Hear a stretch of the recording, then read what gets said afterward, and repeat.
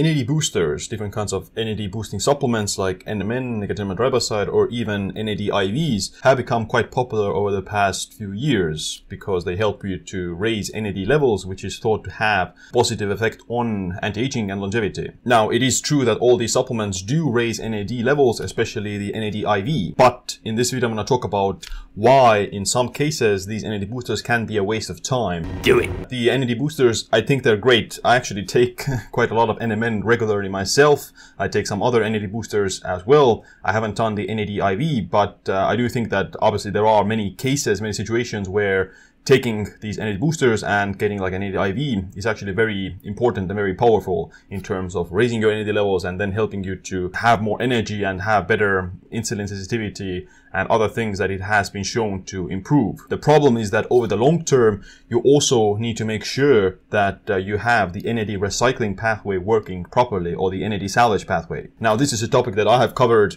quite a lot. I'm probably pretty much the only content creator here that talks about this, the importance of the NAD salvage pathway, because your NAD production, obviously, yeah, you can raise your NAD in the short term with these boosters and supplements and IVs, but over the long term, you have to also recycle that NAD. So what happens is that whenever you raise your NAD levels from different means, whether that be with diet, exercise, or these NAD boosters, that NAD gets created, and the majority of it will be directed back into the salvage pathway of producing NAD. The salvage pathway is where your body is recycling that NAD and converting it back into NAD through the enzyme called NAMPT. Now, this is a quite important step because this is the bottleneck in how much NAD you actually produce on a daily basis. If you take an NAD booster, if you eat food that helps you to raise NAD levels, then all of that goes into the salvage pathway. And if the salvage pathway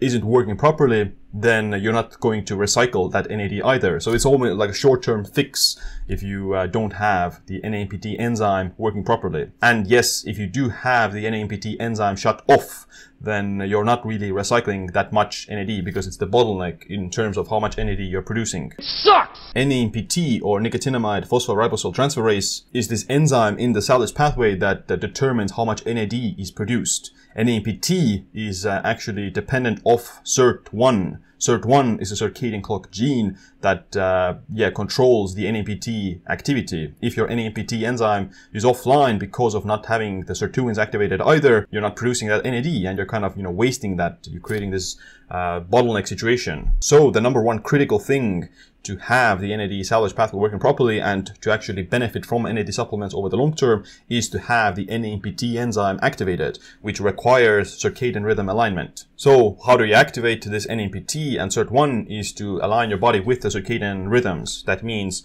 waking up in the morning, not sleeping in too late, and not staying up past midnight or something like that. Humans are diurnal creatures. We are supposed to be awake. We have to wake up in the morning and go to bed at least before midnight. There are obviously different chronotypes. Some people have more morningness, some people have more eveningness, but the general trend is still that we should have like a diurnal rhythm, not a nocturnal rhythm. There's no natural human who has like a specific nocturnal rhythm. They may be more nocturnal than average people, but they're not like full nocturnal. We're not like mice or owls. Getting exposure to bright daylight in the morning is also critical for kickstarting the circadian rhythms and helping you to produce melatonin at night. So the cortisol melatonin rhythm is what determines pretty much your individual circadian rhythm. So in the morning, you want to raise your cortisol levels with bright light exposure, some movement, maybe cold exposure.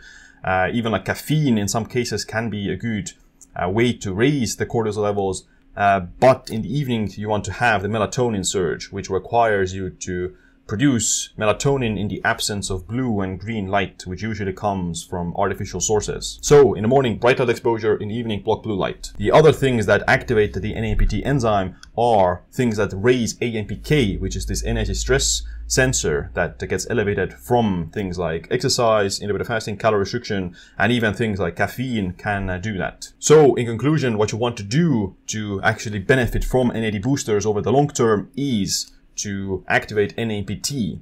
That involves circadian rhythm alignment, exercise, time restricted eating, some aspects of calorie restriction, and even calorie cycling, carb cycling, all those things will also have an effect on AMPK and AMPT. One additional supplement that also feeds into the recycling and salvage pathway of NAD is NAM, niacinamide. So this is the only kind of very cheap supplement that could also have a direct effect on this NAD salvage pathway. So overall, I do think that taking some NMN, nicotinamide riboside, or NAD IVs, they're great. Yes, they work in raising NAD levels, but over the long term, you still want to make sure that your NAD cycling, recycling pathway and salvage pathway is working properly. If you want to learn more about optimizing your NAD levels and raising them, then check out my circadian NAD activation system guide. But other than that, thanks for watching this video. Make sure you click a like, subscribe, notification bell as well. My name is Siim. Stay optimized, stay empowered.